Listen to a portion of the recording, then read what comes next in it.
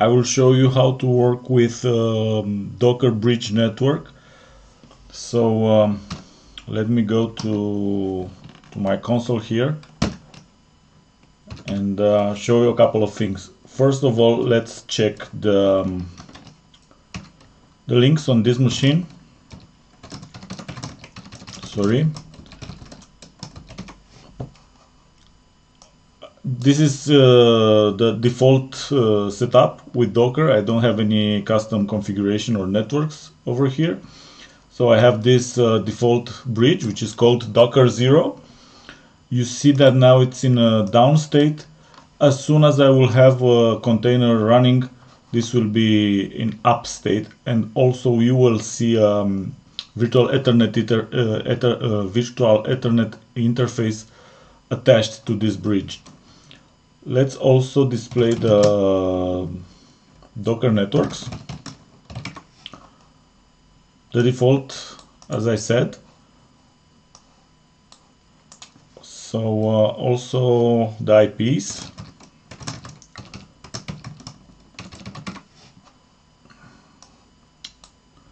This is the IP for this is the subnet for the default Docker bridge network.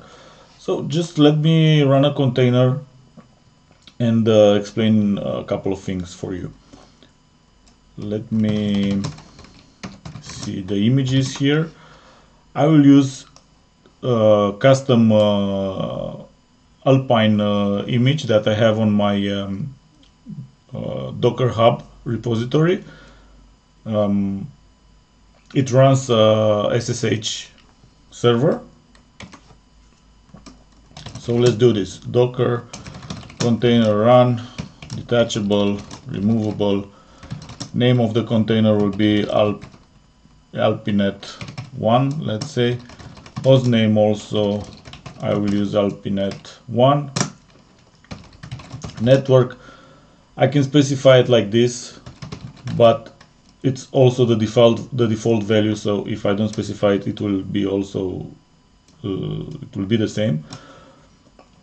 And I can publish a port, let's say 223 to 22 on the inside, so my SSH server, and the name of the image, that should be enough. The container is running fine. Let's check again the links on our host. Now you can see the bridge is up, and also the virtual Ethernet interface appeared here. And if we are checking with bridge link show, I think, you will see that this interface, it's a slave interface for this Docker 0 bridge.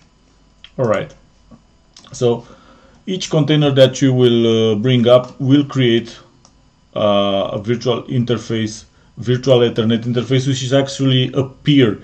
It has one leg in the default namespace here and the other in the container namespace. Alright, and one other important thing that you need to see is the IP tables configuration that this running container created, especially the ones in the NAT, sorry, IP tables, NAT. Alright, so this is the NAT table, and the thing that I'm interested is this one here. Anything coming to our local host on any address on port 223 is going to be forwarded, denatted to this IP on port 22. If I want to connect to my container on the SSH, I can do that from this host. I have direct access to this. This is a directly connected network, so I can ping it, and I can also SSH to it.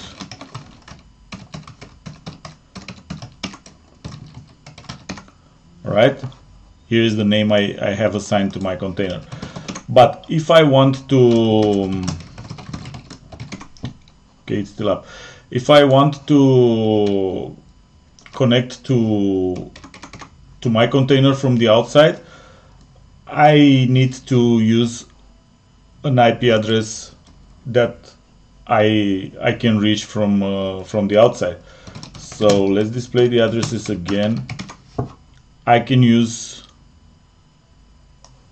this one because this is an interface that is connected to the external network. So let's do SSH from here. Admin 192.168.100, and it's working. One thing that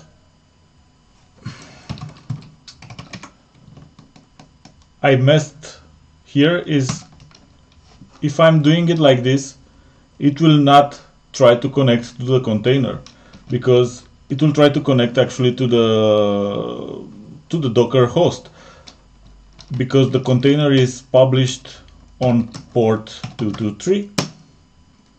So this is the correct, that's why the password wasn't working. So this is the correct way of doing it.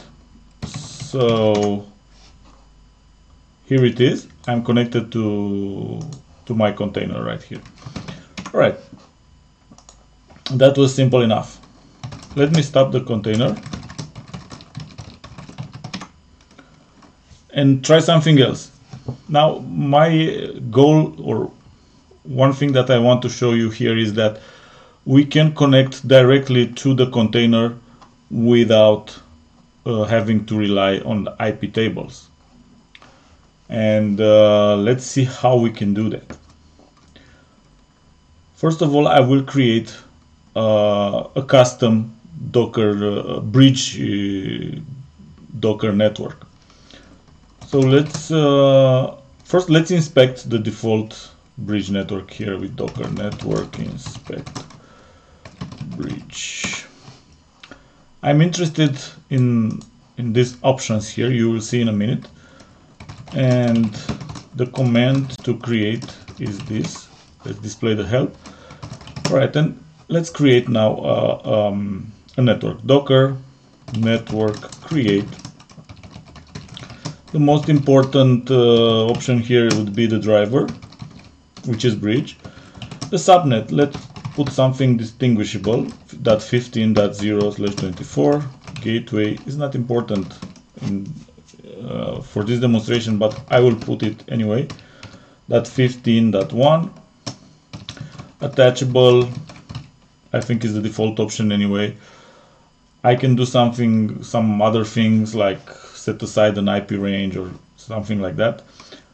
One thing that I want to configure here is an option, and that one is the name of the bridge that will be created. So not the name of the Docker network, but the name of the bridge that will be displayed with IP link. All right, so this should be, let's say, BR0, and for the name of the Docker network, it's also BR0, and it's specified like this. Let's see if, all right, it accepted my command. Docker network, sorry, ah, geez, here it is, and here it is, the bridge which appears here. Let's bring a container up attached to this network. All right, Docker container run. This is the second container. I will put it like this, host name.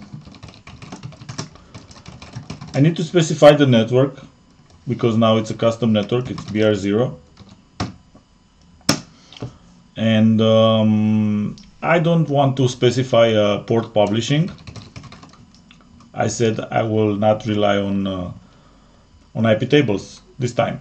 So here it is. All right, container is running, and my bridge interface here is up. Let's see what IP has this container. Inspect. Oh, sorry. All right, so is the 15.2.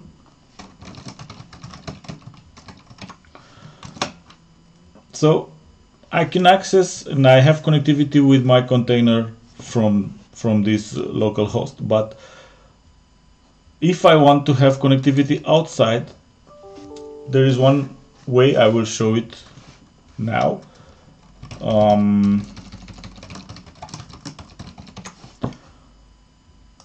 I will put this interface which has external connectivity. I will configure it as a slave to this bridge BR0. So let me see how we can do that. I should use ipvlan set enp0s9 master BR0. All right, bridge link show BR0. BR0, as you can see, has two slave interfaces, one of them being enp0s9. So right now I have layer 2 connectivity with my container. The only thing that I need to take care now is that this subnet is not configured here on my external host. So what I actually need to do, the enp0s9 is binded to this physical interface. And what I can do is just add a secondary IP address in here, let's say 10.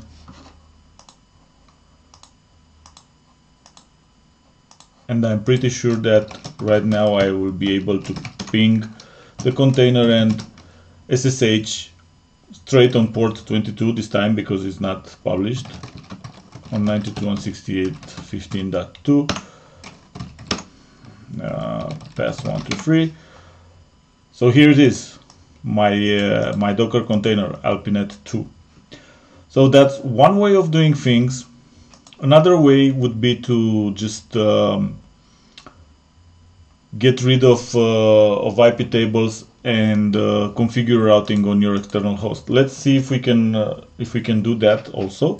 Let me exit out of here, and let's do a continuous ping and configure this interface out of the bridge 0s9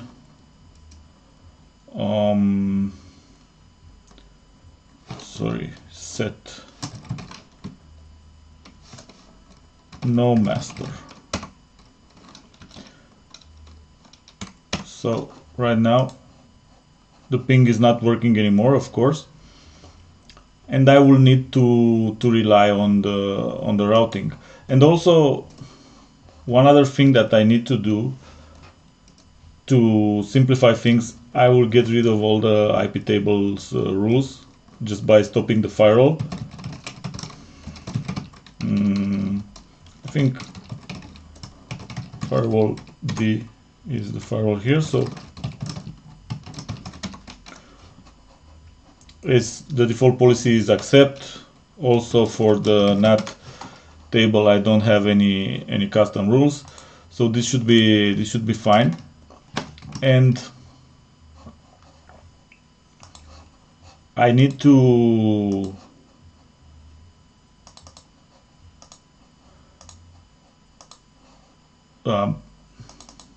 remove the external IP address from here, because right now what I will do is configure a route here that says for this class of IP address go to the IP of the actually to this IP, not no, to this one, because actually I have two interfaces. This virtual machine has two interfaces configured, and one of them is this one and the other is this one.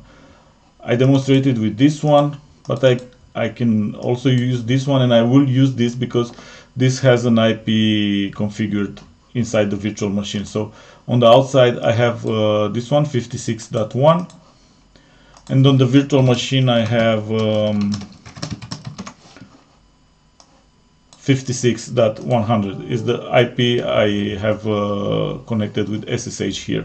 So all that I need to do is configure a route like this: route add 192.168.15.0 mask /24, and the gateway would be 56.100, the IP address of the Docker host.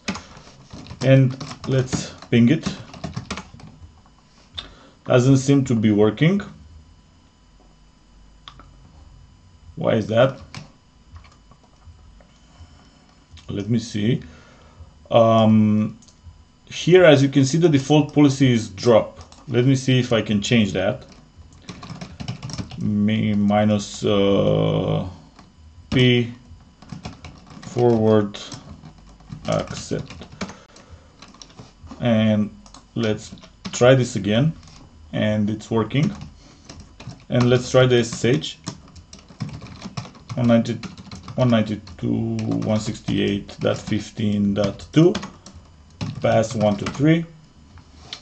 So here I am connected to my Docker container. So this was Docker bridge networking. I hope it clarifies a couple of things for you, and I'm waiting for you in the next lessons. Bye bye.